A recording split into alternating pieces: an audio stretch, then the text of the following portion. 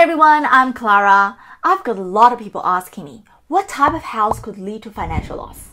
Well, let's go and find out. Okay, here's the floor plan. It gives an overview of what the house looks like. First, don't get bogged down by the details. Look at the overall shape of the floor plan. Let's draw a rectangle along the outer walls of the floor plan and divide it into 9 equal sectors. And now you may notice there is a corner that's missing. In Feng Shui, this is referred to as a missing corner. A missing corner can create energy imbalance, impacting the finance and well-being of the occupants. This is the number one issue.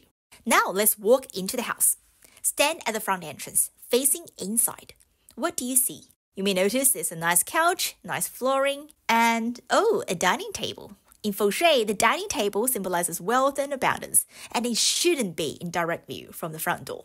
When the dining table is in direct view, it implies the wealth and abundance are too exposed and can easily leak out. That's issue number 2.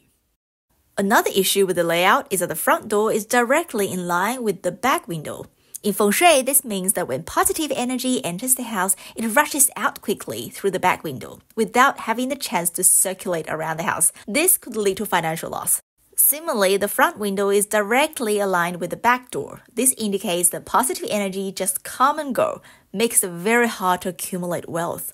And that's issue number 3. By now, you probably got an idea whether you want to buy the house or not. But let's keep looking. As I mentioned, most of the positive energy entering the house would leave quickly.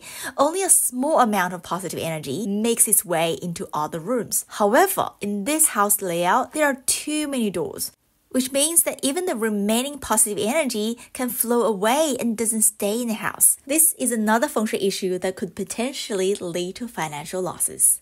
Thank you everyone. I hope you find this video helpful. If you need personalized Feng Shui consultation, feel free to check out my website in the comment section below. See you next time.